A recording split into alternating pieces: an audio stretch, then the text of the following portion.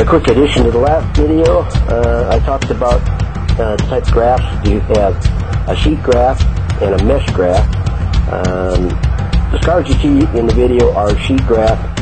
They tend to have less scarring.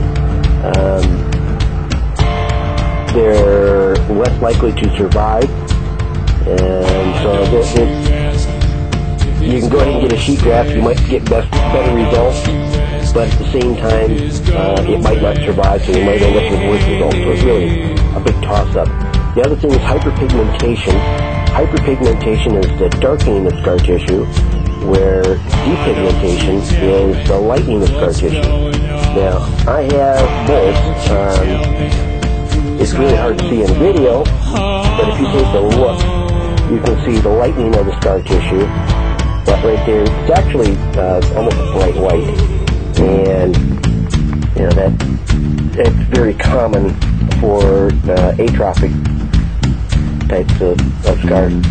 I'm going to pause for a second, and now I'm back. On my foot, I have mesh graft. Now the mesh graft typically has the diamond pattern. You know, you see little diamonds and stuff like that, depending on the fineness of the mesh.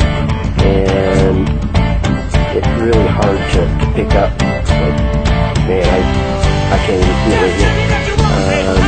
It's really hard to pick up on my foot. But as far as like top of the feet, that right there is the hyperpigmentation. You'll see where the scar tissue is actually darker than the regular tissue, and that's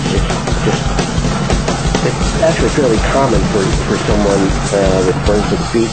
For some reason, burns to the feet end up typically darker than burns to the legs or arms. But mesh grafts are actually better, they heal faster, and they do, you know, they do get darker, but on the feet they do. They have more slip to them, and that allows the fluid to pass and allows the graft to have a better chance of survival.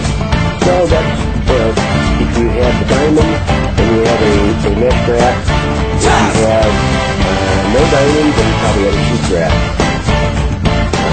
Either one is a lot better than not having anything at all. If you have any questions, let me know.